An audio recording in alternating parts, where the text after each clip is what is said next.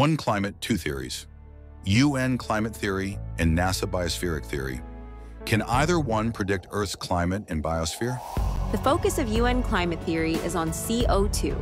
It imagines that CO2 acts as the thermostat controlling Earth temperatures. NASA biospheric theory imagines that the sun and the seas drive climate, and CO2 is a minor factor that can be positive or negative depending on a regional biosphere. In 2018, Climate Intel volunteered to find scientific evidence to support UN carbon footprint and net zero policies. Included was test system validation that correctly identified the warming effects of gases with stronger and weaker greenhouse effects.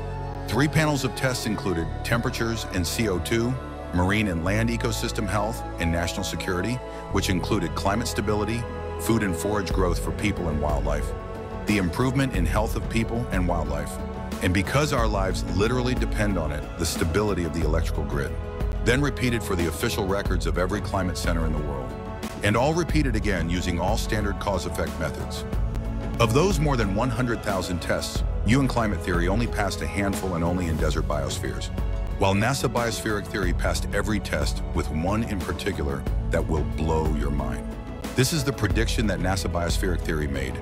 CO2 warms when Earth is too cold and cools when Earth is too warm. Oh, come on. That's what I thought too, Gramps.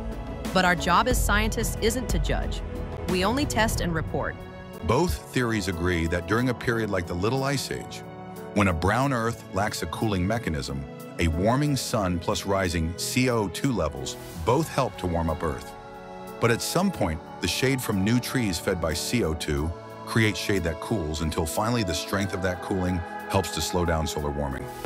While we all know this to be true from time spent under a cool tree on a hot day, is the transition of CO2 from warming to neutral to cooling in the official climate records of NOAA? Yes, 7 times over. The transition from warming to neutral to cooling is in the official climate records of every climate center in the world.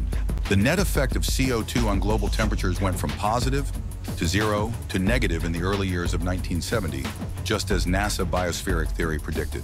And ever since, the cooling from CO2 has grown stronger and stronger. NASA. Impressive as always. To understand why CO2 is now mitigating cooling the climate, Google NASA Green Earth for articles on the initial discovery of CO2's green effect. Years later, the power of the green effect was tested, better understood, and stockpiled waiting for executive order, restore gold standard science. For more, look at youtube.com/@climateintel/shorts.